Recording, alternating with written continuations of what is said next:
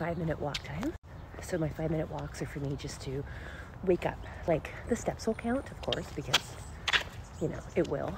However, I do this to wake my body up, to wake my joints up, to get, you know, my cells flush. I drink a bunch of water. So it's for nothing else other than for my own personal well-being and for my brain and body to know, okay, it's time to start the day.